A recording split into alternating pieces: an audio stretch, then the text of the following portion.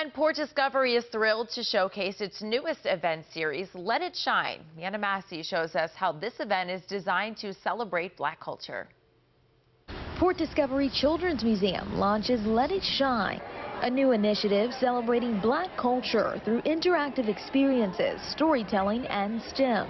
We designed it as a way of really celebrating and connecting with diverse communities and neighborhoods and kids and families here in Baltimore and around the state. Featuring local creators, performers, and organizations such as B360, changing the perspective surrounding dirt bike culture, and Black Girls Dive, using virtual reality to explore underwater ecosystems.